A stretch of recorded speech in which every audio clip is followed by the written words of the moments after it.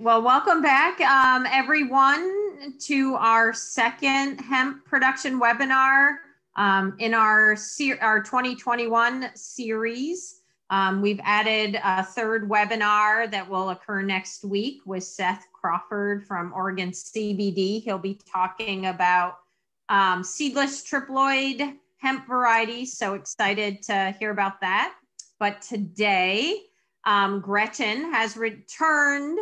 And of course, I should have said one more time, Gretchen, shiny penny. That's what I remember. Yeah, Gretchen Schimelpfenig. Schimelpfenig, who's a physical engineer with, I always say R11. Is that right? It's not. No, it's RII, Resource Innovation Institute. Yep. And I'm actually a professional engineer in civil engineering. Oh, well, yeah. There we go. So that's what I get for I'm making up my own titles and even of where you work. No worries. Really glad to be back. Thank you for inviting me again. Yeah, well, so Gretchen's going to be talking about hemp irrigation systems. And it's a question that comes up a lot because many of our hemp growers and many farmers in the Northeast are not used to irrigating. So we're hoping that you can give us some tips on hemp water usage and developing efficient and accurate and high quality irrigation systems. So I'll just let you go. Thanks so much, Heather. I think this is going to be a really juicy subject, and I hope that everybody can come up with some good questions and populate the chat as I'm going. I'm going to be sharing some insights from our cannabis water report that we published with the New Frontier Data and Berkeley Cannabis Research Center, as well as some best practices that are emerging in the cannabis and hemp markets. So excited to share how we can make these the most relevant best practices for Vermont, New England, for hemp growers. So I'm going to cover some central tenets of water management for growing any sort of plant, but in specifics for cannabis and hemp. We're going to talk about sourcing water, treating it, storing it perhaps, fertigating, the concept of both irrigating and providing nutrients to the plant, wastewater, and managing that by perhaps understanding how draining and recapturing water can be strategies for your processes. And then we'll finish up with some benchmarking concepts and talk about the benefits of monitoring, quantifying, and ranking different key performance indicators for water efficiency and productivity, and how to optimize those to minimize impacts and costs for your business. I'll tell you a little bit about RII at the beginning. I'm your technical and operations director from RII, speaking about science-based positions that we gather from our technical advisory council. I'm not just individually speaking on these are peer-reviewed positions and also supported by data that we gather from our PowerScore resource benchmarking platform. You can definitely send me an email at gretchen@resourceinnovation.org. I'm taking some time off in May, but our team would be happy to handle your questions while I'm gone. I'll tell you a little bit about us first. We are a nonprofit organization that brings stakeholders together to understand the nascent cannabis cultivation and controlled environment agriculture markets. Since 2016, we've been measuring key performance indicators for resource efficiency and productivity to create benchmarks and baseline the industry so that we can understand high performance strategies. We then are informing actors like governments, utilities, industry supply chain actors, and helping understand best practices, informing policies, designing and improving programs, and creating standards for equipment and processes so that cultivators can get recognized for excellence. And lastly, we use that information to verify specific processes like technologies and techniques, like I'm sharing today about for specifically irrigation, but on many other topics like HVAC, lighting, and benchmarking in general. So we've been around since 2016, and we're based in Portland, Oregon. I'm based in Vermont. We have staff in the Chicago and Denver areas as well. So we're across the country and have expertise in a number of areas that we're bringing to this market to help improve it for the betterment of the people and the planet, and expanding beyond just cultivation as well as cannabis. With a new USDA grant, we are taking what we know about cannabis and providing resource efficiency best practices guidance to other crops like strawberries, lettuce, and more grown in indoor environments and greenhouses. We have over 70 member organizations from lots of different areas of the industry, members locally like Efficiency Vermont, as well as nationally. And we hope to encourage you to connect with us to understand how you can maybe get connected to some of those best practices being implemented in the market.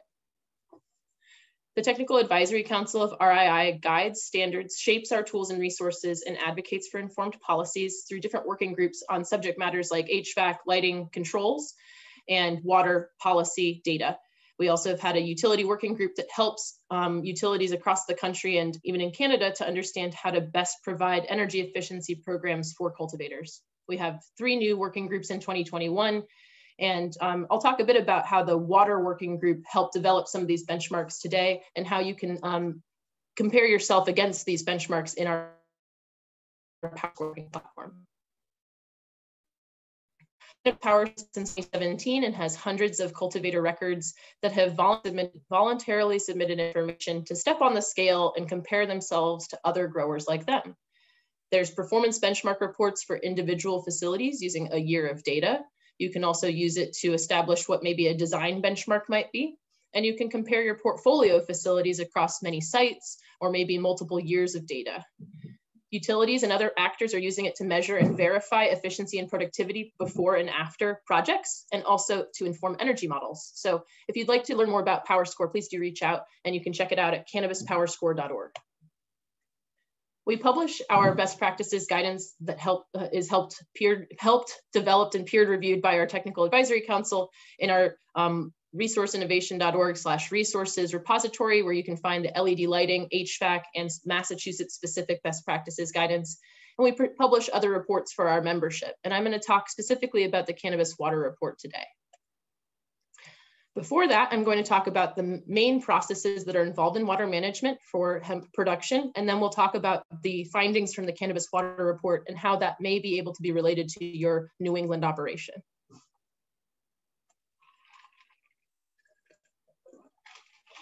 There are several different activities that happen when you're cultivating cannabis, and you may do one or more of these activities, and these activities use water. Most of them are going to be using water in the propagation, vegetation, and flowering stages. And maybe you grow genetics, and that can also use water as well. Depending on what you're doing to value add your product, you may use more water down the line, but primarily we're going to be talking about the top of the list today. We're also going to be talking about several industrial hemp products, including smokable flower, flower that may be used for extracts, genetics, hemp fiber or oil seed. And I will mention that the Cannabis Water Report is primarily focused on smokable flower or flower for extraction. So we'll talk about flower-based benchmarks, but if flower isn't your final product, you can still think of how these benchmarks might be evolved for your final product. When sourcing water, it's important to understand what water are you using and from where.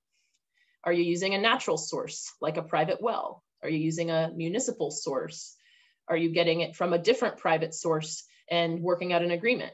Is it being delivered to you? Is it fresh water that is good enough to drink, or is it non-potable water? Are you taking water that's maybe been recirculated from another process, like your drained water or water from an HVAC system, like condensate being reclaimed?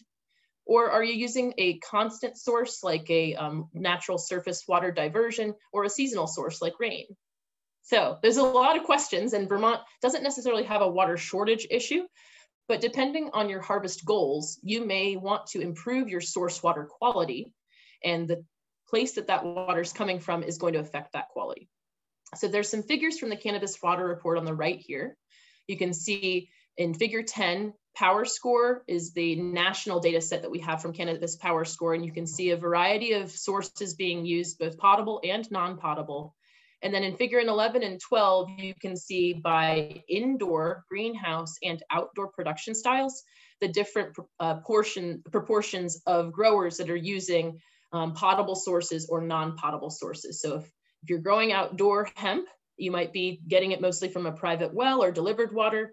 Or if you're using a non-potable water source, you might be using a variety of different natural surface water, rainwater, rivers, streams, ponds, lakes. Most outdoor growers are not using HVAC systems, so they're not probably recapturing HVAC condensate. And some growers might not find it financially or environmentally cost-effective to treat drained water, but we'll talk more about that in a second. So On the bottom left, you can see some major sources of water. And the main point from this slide is to think about how is water quality going to be impacted by the water source that I'm using, and how might I affect that water quality. To affect water quality, treating water, there are a lot of different options that you can use when growing hemp and thinking about the processes that you might use. Maybe a physical treatment option like sediment, maybe a chemical treatment option like an oxidizing agent, maybe a biological option like a bioswale, some sort of vegetated wetland that you can use to clean water that can't be recirculated. So after you source your water, you have some options of perhaps filtering and then doing maybe a second stage of treatment. And the Cannabis Water Report contains some insights that have been adapted from the Water Treatment Guide for greenhouses and nurseries. That's a very good resource. And so I recommend checking this out and thinking about, if I haven't checked out my water quality first, let's test it. And then once I get some results, what are the options that I have that are going to be maybe the most environmentally beneficial, but most cost-effective for me? We have members at RII who are experts in water treatment. So if you have questions about water treatment options specific to Vermont, please send me an email and I'd be happy to field them to folks who might have a good answer for you. In Vermont, it may not be as important to store water, but in the Cannabis Water Report, there's a data set from Northern California, and those growers definitely have need to store water. Depending on your peak irrigation periods and needs in Vermont, you may still also choose to store water. And so storing water may be sensible to do when we have great amounts of water in rainy seasons, and then thinking about how to use that later when you have peak irrigation needs in the summertime may be something to think about, but not a heavy need in Vermont, I would say. However, this is one that I wanted to focus more on, is the focus of this webinar, irrigation. And so the term fertigation is used in the Cannabis Water Report, and so I've used it here as well to remind folks that when you combine irrigating with just water and combine your nutrients with that, you end up fertilizing, fertigating irrigation. So the word is fertigation if you haven't encountered it before. And the main message from this slide is about how substrate, the grow media that you're using for your cannabis plants, how that can affect the amount of runoff, i.e. the water that runs out of the pot or does not stay inside the plant's soil, and it wastes nutrients and the natural resource of water. And so we're just going to talk a little bit about how those different substrate options that you might encounter when cultivating hemp can affect that what's called leach percentage. So that's how much of the water that you apply, how much you irrigate or fertigate, that just drains out the bottom of the pot. So we've got some options. If you're growing outdoors, you're likely using some sort of soil mix. You might not be doing any additives, but if you're using a container grow, you might be adding or using a mix of cocoa coir, maybe some peat, other amendments, compost, sand, vermiculite, perlite. There's a lot of different mixes that are out there and that you might be using, and that's going to be something that'll affect the drainage of the plant. So more things like perlite or vermiculite might allow for more water to more gaps in the soil, but might also allow for more drainage. Rock wool is a more popular option when growing cannabis indoors or in greenhouses. I'm not sure if there are a lot of rock wool users in Vermont, but there's a great detail of rock wool in the Cannabis Water Report if you're interested in evaluating it and how there might be benefits or disadvantages for using that material. Water culture, growing plants directly in water or directly in air that's moistened to keep the plants continuously nutriented. That's also an option that's more often used in indoor. That might be something that you do in earlier stages of plant cultivation for younger plants. But we'll focus mostly on the more common options, which we've, I thought I had a graph of here. But if you have some thoughts on what you're commonly using and how that might be impacting water usage for you, let me know. But you can see on the bottom right that there's some notes about leach percentage for cocoa coir, for peat, and then obviously for hydroponic systems, there's the constant recirculation, so there's no leach percentage.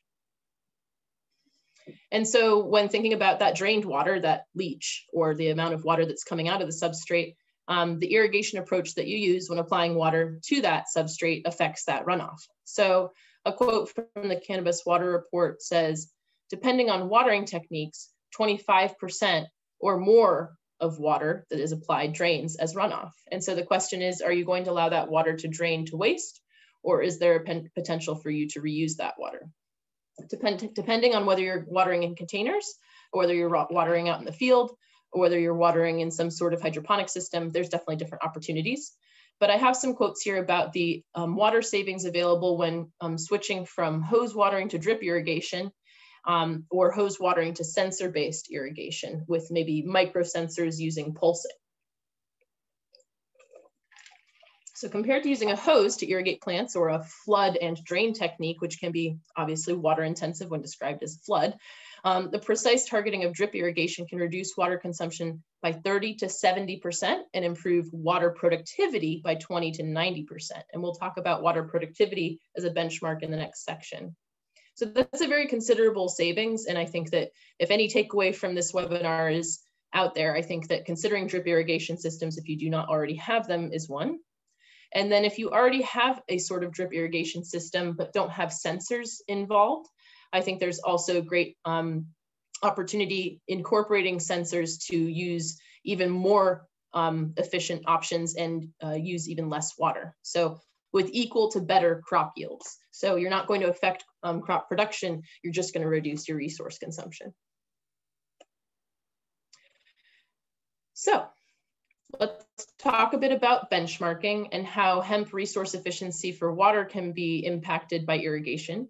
And maybe what are the benchmarks out there that Vermont growers can run with as they're evaluating themselves against their peers. So on the right is a facility benchmark report from Cannabis PowerScore that shows energy benchmarks as well as water benchmarks, and below that, waste benchmarks. So we'll focus just on the water ones here. You can see that there's a facility water efficiency metric of 114 gallons per square foot and a water productivity metric of almost 3 grams per gallon. So those are two examples of resource efficiency and resource productivity key performance indicators. And you can do this with any sort of resource. It can even be something that's more important to you, like amount of fertilizer applied and amount of grams of cannabis produced with that amount of nutrient. Other folks like to use full square footage of entire facilities, not just flowering canopy. So there's lots of different numerators and denominators you can consider when making key performance indicators for your production operation. But for today's example, we're going to run with these efficiency and productivity for water, where we have resource per unit of canopy area and then units of biomass produced per unit of resource. If you want to access this report, you can go to resourceinnovation.org/resources. You can also go to info.newfrontierdata.com/cannabis-H2O. And we are really excited to have a very heavily contributed, peer-reviewed, and brand agnostic guide for you to check out, and would love to hear your feedback. We published the 2018 Cannabis Energy Report as well with data from PowerScore. Electricity only data, and we hope to do a full all energy report soon. So let's keep talking about water.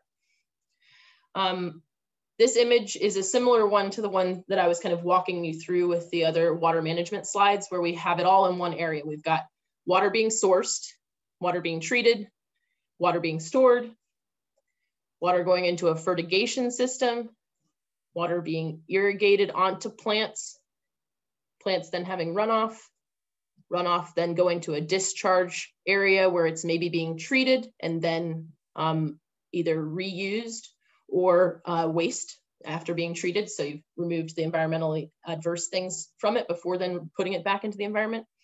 And there are other water uses on this, including climate control for maybe a more environmentally controlled area like a greenhouse or indoor grow, as well as other things that might happen in an operation like cleaning or sanitation. So for this webinar, we're going to mostly focus on the irrigation aspects of it, but we're going to dive into the water efficiency, water productivity, and water demand key performance indicators. So remember, gallons per square foot of canopy. We normalize to flowering canopy because you don't want to double count all of the different stages that the plant goes through. So we kind of normalize to the final stage of plant growth. If that's vegetation canopy for you, use that. Productivity, grams per gallon. And then this last one that wasn't on the PowerScore slide, but was used for the Cannabis Water Report is water demand. So gallons per year, gallons per month, and comparing those from different grow styles as well as different locations. And the major message from the Cannabis Water Report is that opportunities to recapture water and reuse water can improve efficiency. And then I think another message that's going to be the one for you all to take away is that consider how you irrigate, and at the start, reduce the amount of water that needs to be recaptured and reused by reducing the amount of water that is irrigated, without affecting crop yield by considering changing from hose watering to drip irrigation or micropulse irrigation using sensors. So some information from the Cannabis Water Report is shown here. Marijuana Business Daily did this nice graphic showing, gallons per plant is a regulatory option that's been used in areas like in California.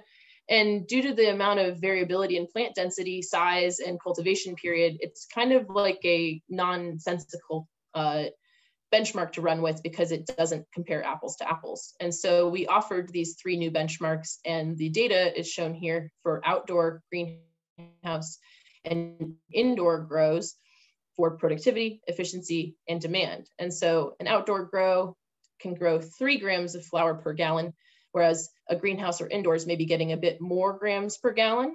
However, they also, as outdoor, are really beating the tar out of any other operation growing greenhouse or indoor in terms of the amount of water efficiency that can be accomplished with an outdoor grow at around 11 gallons per flowering canopy square foot compared to 80 gallons per flowering canopy square foot for a greenhouse. Outdoor and greenhouse demand is pretty much exactly the same, at least for our data sets, but indoor using more water per year, water per month. Similarly, you can see in the graphic on the far right, average annual water use of grows from PowerScore, from the California data set, and from a Michigan data set. You can see the indoor grows are using a lot more water. I will note that those are also producing more harvests per year. So one of the benchmarks that I think for future water benchmarking reports is going to be us normalizing to harvests as well, so that we can start to really compare apples to apples. If someone grows 4 harvests a year compared to 6, they're not going to have their benchmarks be nonsensically compared. So the cannabis water benchmarks continue here with both cannabis cultivation growth in indoor greenhouse and outdoor styles from 2017 through 2025, seeing how that's just going to be growing in the future years, as well as how that's going to ultimately bear out in water use. So these are not exactly the same. You see the bottom left shows legal, illicit, and total legal and illicit markets. And that contains all of the indoor greenhouse and outdoor grows, and shows how the growth in cannabis cultivation market is going to grow the water use of the industry. The 2 key performance indicators that inform those forecasts are the water productivity and water efficiency values that you see on the bottom right. And these are, again, national data sets with about a dozen different states represented. And you can see that if you'd like to start benchmarking yourself and measuring grams per gallon or gallons per square foot, you can see that, like we mentioned before, outdoor can get about 3 grams per gallon. Outdoor can get about 11 gallons per square foot. And then if you're growing in a greenhouse, you're going to have different numbers to compare against of about 5 grams per gallon and about 80 gallons per square foot. So I didn't have a really long presentation today because I mostly wanted to field some more questions, but I want to understand, how New England producers envision improving water efficiency and productivity to compete and be more resilient, regardless of the fact that we have ample water in perhaps Vermont. And also regardless of the fact that in our analysis, we found that the cannabis cultivation industry is not using a huge amount of water compared to other industries. You can see that at about 2.2 billion gallons of water per year, we're only comparing ourselves to about just a day and a half at all US golf courses, or an hour at Niagara Falls. So comparing to livestock farming, 2 billion gallons per day compared to cannabis, 2 billion gallons per year. You can also see on the far right, these are California crops comparing against each other. Cannabis is not the worst out there. It's smaller than even berries when looking at the data. And so when folks are talking about which crops to demonize or say are like the hogs of resources, it's not hemp and it's not water. So at least in this initial analysis. So my message here is that how do Vermonters growing hemp want to compete and become more resilient as the market, as you can see in the bottom left, the market value of both flower and trim is compressing. And that's something we've seen and at RII, being from Portland, Oregon, with a oversupplied market that had cost compression that required cultivators to reduce their operational expenses. This could be something that might be sensible to consider now before the market compresses further. Sorry, I'm trying to go to the chat here.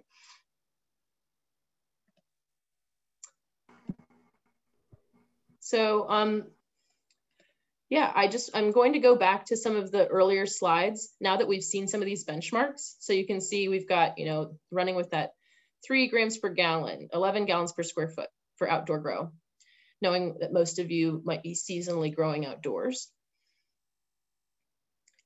So we'll go back to the top. What water are you going to use from where?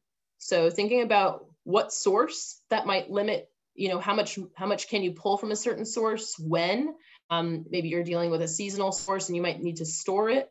And so thinking about how much water are you going to gather at the top? And that's going to affect your benchmarks. What water may also affect your benchmarks because you might need to treat it, and that might involve more cost. So if you're thinking about certain sources, how is that going to impact perhaps your treatment options? There are different types of treatment options that also might use energy. So think about how those water energy nexus concepts might affect you. Storing water is not going to affect a usage benchmark, but it will waterfall down to it. So if you store a lot of water and then you do use it, that's going to end up being in your grams per gallon. It's also thoughtful to think about how much storage do you really need, and not to overstore. But going back to the fertigation slide, I am curious to hear if anybody in the audience has thoughts on how maybe their substrate choices could be affecting how much water they use, and whether switching to a different irrigation approach or a different substrate could be optimal to improve benchmarks. And so taking a spin on Cannabis Power Score before you change a fertigation approach, before you change a substrate option, could be really helpful to understand, am I getting a better grams per gallon out of this new approach, or should I stick with what I have been doing before? Leach percentage is something that might be able to be monitored with a sensor system. And so I do recommend that if you're trying to understand how much your watering rate is and how much leach you're having, it's really something that you can't eyeball, and it should be something that you're measuring with some sort of device. And that way you can benchmark over time, not only your total grams per gallon or gallons per square feet of water efficiency and productivity, you can also know your true watering rate as well as your true drainage in your leach. Runoff, again, may be up to 25% of your irrigated water. And so if you're going back to that calculation of what water and when and how much of it, am I going to have to treat it? Am I going to have to store it? Thinking about then when you're applying it, if you're wasting 25% of it, think about, if I use a better technique, I can reduce the amount of water I need to source, treat, and store in the first place. So yeah, I don't have a huge amount of content left to present. I was hoping to get some more questions because truly, I think that with hemp irrigation practices, there's a diversity of out there depending on the water you're using, from where, and the type of hemp you're growing. So going back to the earlier slide of what product, are you growing out in a field like this? Are you going to be hand watering that? Are you going to be using booms? Are you going to be running irrigation lines out? These are things to think about, and ones that the UVM extension is definitely happy to hear from you about and to provide some guidance. So I'd like to see if we've got some more. What kind of startup? The question in the chat is, what resources are there for funding startups for irrigation? Like irrigation technology to improve efficiency. I think that there are some Vermont innovation, like I know that there's the climate, there's like a Vermont climate, yeah, Delta Climb VT is a business accelerator. serving startup and seed ventures focused on climate economy innovation. That's one that I'm familiar with from when I worked at Burlington Electric Department, and that is a Vermont-based program. So that one I do think would be one that would help get a connection to climate, energy, and resource efficiency. So yeah, sorry that was a kind of random response, but that is one that I've encountered before, and it may be one to investigate. There's also grants like the Lintillac Foundation that are focused on water. So there might be an opportunity there to get grant funding. And then if you're a hemp business yourself, thinking about getting help with irrigation, I would always recommend reaching out to folks like Efficiency Vermont. Even if it's not an energy project, they would love to hear from you to give you technical assistance and maybe get you connected to the best practitioners who can help install or design a system for you. Hey, Gretchen, it's Heather. I was wondering, do you know when I don't know if I saw this in one of your slides, but when's the highest uptake of water in a hemp plant's life? Is it similar to other crops, you know, as kind of as flowering kind of begins, like right before that, or is it even throughout the season? That's a great question, and one that the Cannabis Water Report didn't dive into down like to a life cycle assessment of what stage of the plant is contributing the most. But I'm going to share with you, I'm just going to get to a different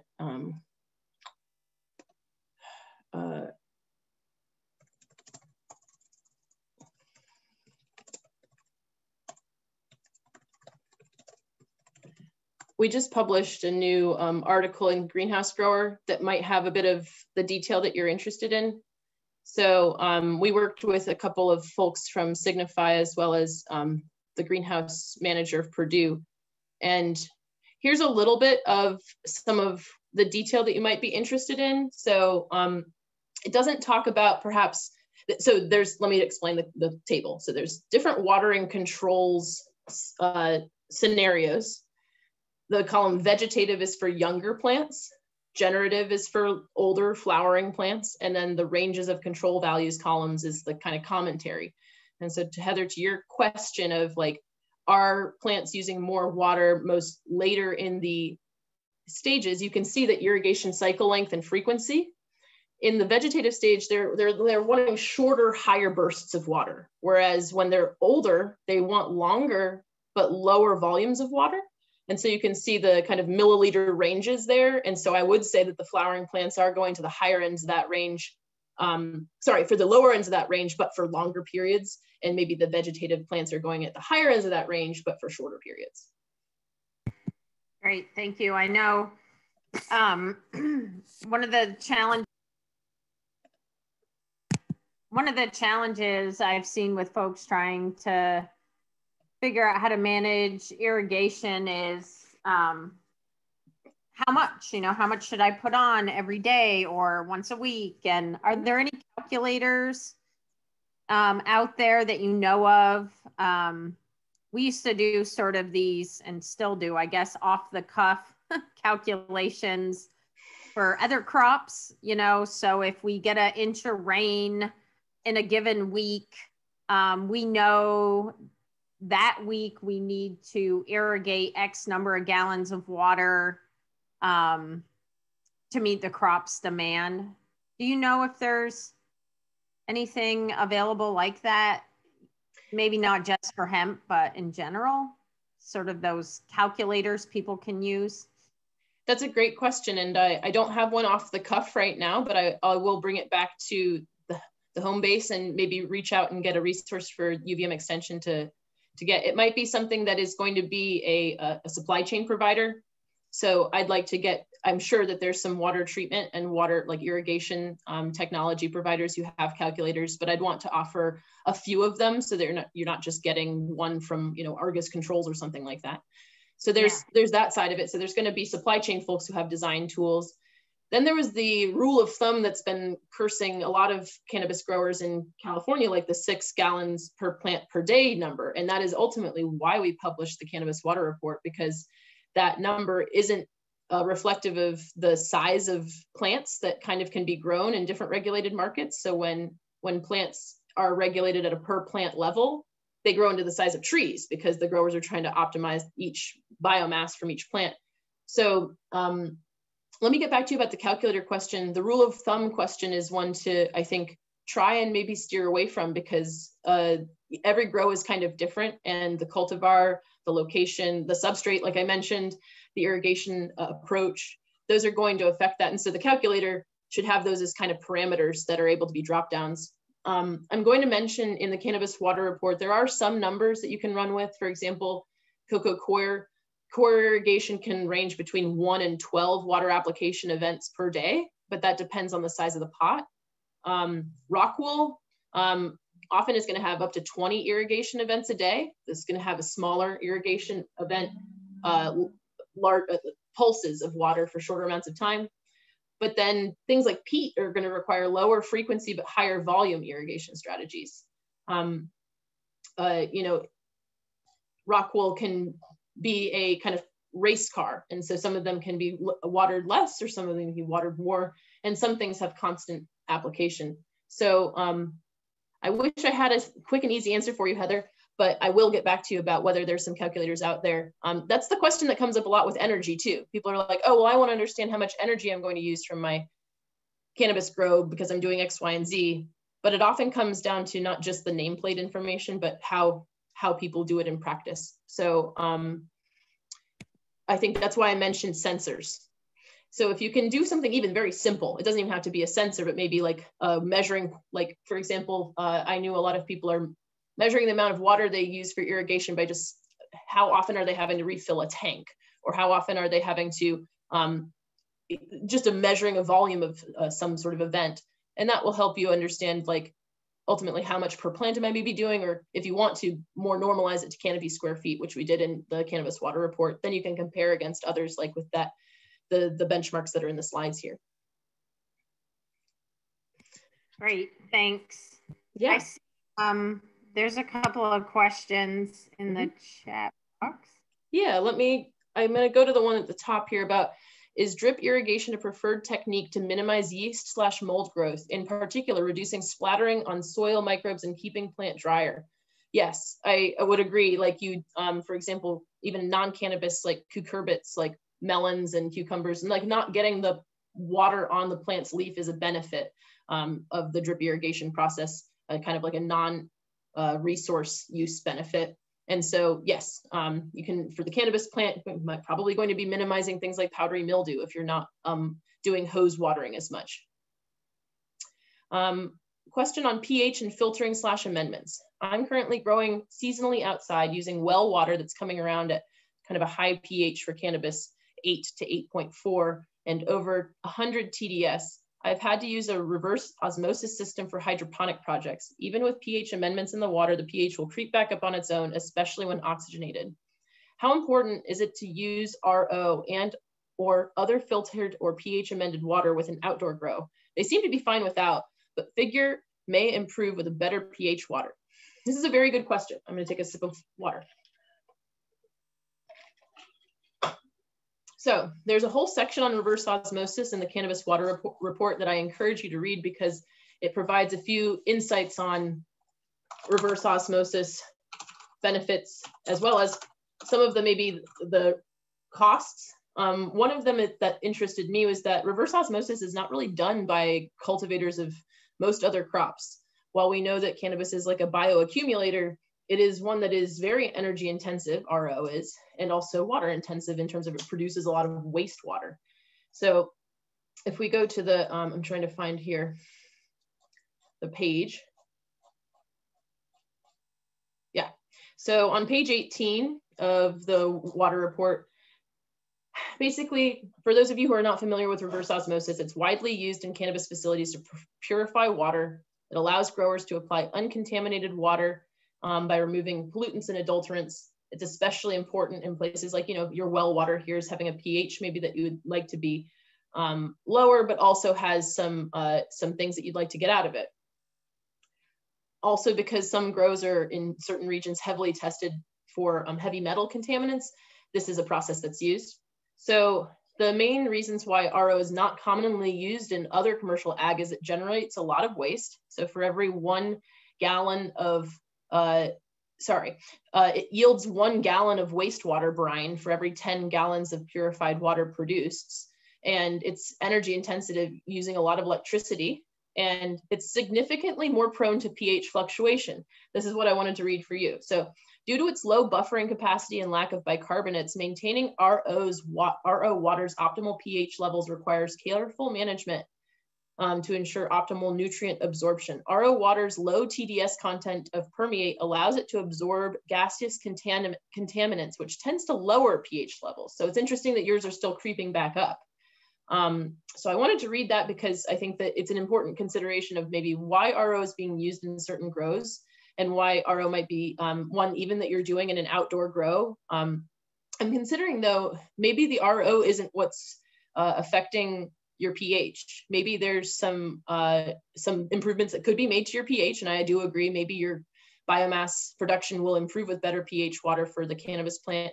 I'd love to, if you would write me an email, I'd love to connect you with one of our water treatment members who might have a thought on this and has experience with RO systems. So I'm sorry I don't have a direct answer, but it is interesting to me that the cannabis water report kind of says that the opposite would happen for an RO process. Oh, the non-RO water will creep back up, the RO will not. Oh, okay, I see. Are you mixing? So that's another thing that is mentioned in here is like, how much water are you mixing into your RO water? Some cultivators minimize the resource consumption and wastewater production of RO by producing just enough RO water to add to their source water to get it to be the right mix and get the right measurements. So it could be that maybe the amount of RO water that you need to be adding to your source water needs to be higher. I'm not sure why the creeping back up is happening, and that's why I'm saying I'd like to phone a friend on that one, but I do think that might be something to do with the amount of balance between the RO and then your non-RO'd water. The major message though, your question of like, is it important to use RO or other filtered or pH amended water with an outdoor grow? It could help, but it may not be super cost effective. And depending on what your goal is for your product, your final product may be fine without having the perfect pH. And I will say that RO for an outdoor grow may be a little less common than RO for indoor. So if you'd like to get in touch, I'd love to hear from you. Next question of soil moisture sensors can range quite a bit in cost. Can you briefly discuss the types, costs, pros, cons, etc.? I did not plan to have a retrospective of the different soil moisture sensors out there, and I also don't claim to be an expert on the ones out there right now. We're currently in the midst of writing the controls best practices guide, which will be our next best practices guide published in July. And that one will have some of this information, but it's not going to be brand specific. It's going to try and be as brand agnostic as possible. And what we will try to do is discuss the types, the ranges of costs, and the pros and cons of some of the different types of sensors that are out there, types of controllers. And like I was mentioning, the value of data, maybe getting that watering rate information or getting that benchmarking information out of your control systems, out of your sensors, that will be covered in that. So in terms of your point, yes, they can range quite a bit in cost. And the major message of that is like, you kind of get what you pay for. Perhaps that a sensor is going to be more expensive because it can test for multiple points at once. So maybe you're going to have a sensor that can actually sense not just for moisture, but also for EC, for other things that matter to you. You might even find that there are sensor providers, some members of ours that have sensors that measure soil data, and then they've got sensors that measure climate environmental data that can also measure things like light data, and those can all integrate together to paint a real picture of what's happening for your grow. So if you want to have an integrated system, that's something that's also going to be covered in the controls best practices guide.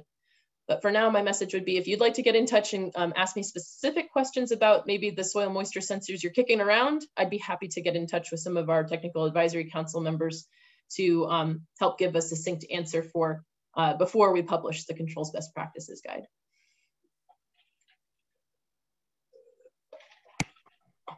Great. Well, thanks for the questions. Yeah, these are interesting. One thing I thought was interesting, and maybe I was reading this wrong. Did the data show that it took 1 gallon of water to produce 4.7 pounds of flour. Oh, these are grams, I think. Let's see. Oh, okay. I was like, yeah. Oh. Yeah. So here we go. Grams per gallon. No, I think it was on the one before this. The slide, it was like, yeah, right there. So, grams of flour per gallon. Okay. Yeah. Good. Yeah. I'd love to see I'd love to see a 4 pound per gallon. That'd be a great growth. I was thinking very efficient. And then I will say that more data is needed. And I know that growers are not keen to share data sometimes, but we always report data like this in an aggregate way. And if growers want to understand some of the things like you were saying, like, am I getting a really thirsty flowering stage? I don't understand. Like, I'd like to compare. We can't really compare, and until we have people who submit data. So if you'd like to participate in Cannabis Power Score, do reach out to me, and I can definitely walk you through what it's like. But ultimately, it's a voluntary benchmarking platform. Growers from Massachusetts are actually required to use Power Score to comply with their licensure requirements. And so we've got a good New England data set to compare against. And so one thing I've learned is our data set still has some need for even more, because, like, for example, the indoor 198 gallons per square foot, I got information from a person who works directly with a New England grow that had an order of magnitude higher than that. So it's not even really that this is the Bible of what water's like in cannabis. This is a snapshot, and we hope that there's yet more to report as we get more data into the pool. And is the Power Score, that's a program that's run by Resource Innovation Institute, or? Yep. Our website is actually going to get knitted together. They're currently separate websites. But okay. Power Score is run by RII. It's our data platform. It's the way that we claim any sort of credence on being able to say we know what we're talking about in cannabis specifically. And this is actually the tool that's being crop agnostic-ified. So it's going to now be, you can benchmark lettuce, you can benchmark hemp, but ultimately it's free. You can see that, like, if a grower in Massachusetts needs to comply for Cannabis Control Commission, that's what they use it for. We also have utilities and design and construction partners using it to benchmark before and after the projects that they do. So we encourage you to reach out, and it will start becoming less cannabis specific, but it's never going to lose the cannabis value. I just know growers, like in Charlotte, growers that grow both cannabis and non-cannabis crops will now be able to benchmark their entire operation. Well, interesting. I'm wondering if any of the audience has used the Cannabis Power Score. So people register? Yeah, you can make an account so that you can save and come back later. We're improving it. It's a survey-based system. Many questions are optional, but there's also a very, very quick and speedy survey if you just want to take the electricity only and a little bit of water questions. Check out cannabispowerscore.org/grow. And then if you'd like to take the one that includes all energy, you can click on cannabispowerscore.org/pro. But either way, it's a survey-based system. If you'd prefer to do something more like have a call with us and benchmark your facility, we have staff who are happy to do that for you and to support you. We're, with our USDA grant, working with growers of all kinds. And then with the cannabis-specific stuff, non-hemp stuff, we will still be doing that like we do with, Massachusetts cultivators. I will say that the Vermont, the non-hemp, but the new legislation coming through for perhaps energy audits and benchmarking might use Power Score as well. So we have been talking to the Vermont folks, and hopefully we'll have voluntary benchmarking be recommended as the approach instead of having on-site energy audits, So yeah, to have people be able to do these things easily rather than having a lot of time taken up, especially with how hard it is to get this data in the first place. So yeah. But all right. Well, I'm wondering if our audience has any more questions for Gretchen. She has now joined us twice, which has been great, and we really thank RII for all the work that you're doing in cannabis and beyond. It's been really helpful. to us, and I'm hoping other people have tapped into the resources as well. And Gretchen is right here in Vermont, so that's also very handy. And yeah, and she mentioned a new project that they have with NRCS, I believe, right? That we're continuing to work on indoor growing, I think primarily. Indoor greenhouse. Yeah, like primarily controlled environment agriculture, but we also, that includes high tunnels. So, you know, yeah. So we can talk about anything really. Mostly we're trying to focus on things that are considered resource intensive. That's why the more controlled ag stuff, but we also are interested in finding strategies that are low resource intensive, like low carbon approaches. So interested in really anything. So if you want to get in touch with us, I'd love to hear from you, and we'd love to see how we could help maybe support you through the pilot project stage of our grant. And I realize this was not necessarily the focus of your work, but one topic that has come up a bit is about the use of plastics in hemp production. And yeah, especially as we're talking about like drip lines, drip irrigation, many folks using black plastic mulches. And I realized this, you know, I was just thinking about the efficiency of drip irrigation, but then, you know, a lot of drip being, you know, kind of disposable plastic lines. Any thoughts on that, or anything that you folks are working on in particular? Yeah, so I'll show first, if you want to recall, that we have technical advisory council groups. The 2021 groups include emissions and specifically waste as one of those emissions. Waste has been one of the benchmarks that PowerScore gathers since its inception, though it's one of the less mature KPIs. So it doesn't have as many questions about it. It doesn't have as much analytical data going on, but you can see at the bottom of this performance benchmark report that there's a waste efficiency and productivity KPI. I'm sorry if it's cutting off at the bottom, but you can see, you know, around 1.5 pounds of waste per square foot and about 235 grams per pound of waste. However, we want to get more specific there with like pounds of non-recycled waste, things like that. We ask questions about, do you compost your your plant waste? Do you reuse your supplies like trellises and other things like that? Or do you throw away your materials? And so more to come on that one. I'm sorry, we don't have more to say, but we do have 2 KPIs that are out there. And I'd love for Vermont growers to start using those types of metrics so that we can start to improve our PowerScore to serve the sorts of metrics that matter most to you. We definitely been asked about that, and packaging waste as well. That comes up for the other types of cannabis production.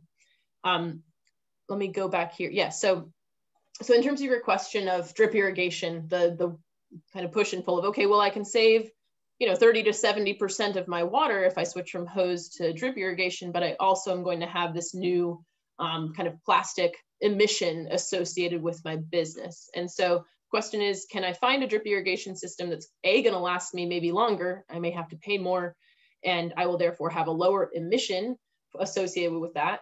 I think that balance could be worth it. And so, however, there's the question of, is the emission side of the business more important to you than the water OpEx side of the business? So if water is free, you aren't worried about being an environmental impact by using the amount of water you do, then yeah, maybe don't bring on more plastic into your business. However, if you've got a desire to reduce water usage and can maybe find a way to offset that amount of plastic being consumed, figure out a way to recycle it, that could be still an environmental benefit, I think. But more to come on waste, and we'd love to hear from you. I know that I've been talking with some of the NRCS potential pilot project folks. One of the growers is concerned about that more than perhaps energy or water. So that's something that we're going to be going deeper into. Yeah, I feel like we've been getting calls, and I know others have too, about the waste that's being left in fields. Oh, just really trying to I guess, emphasize alternatives if possible, but then also picking up your mess, you know? Yes, yes, Just stewardship. thinking about some of those things. Yeah, yeah, I think that that's a fair point too, is like just thinking of kind of like we've talked about with water, you've got to think about from the beginning to the end. And are you going to drain and reuse, or sorry, are you going to drain to waste, or are you going to reuse, recapture and reuse? Same thing could be said for the systems that you bring on site, and then what are you going to do with them at end of life? Yeah. Or not even just at end of life, end of season and end of life. Yeah. Yeah. Yeah. Well, I know through our program at UVM and our work with John Jemison in Maine as well, just looking at production practices that lessen the use of plastics in hemp is part of our strategy. And yeah, so it'll be interesting, I think, to see what we find, and hopefully you'll be working on similar.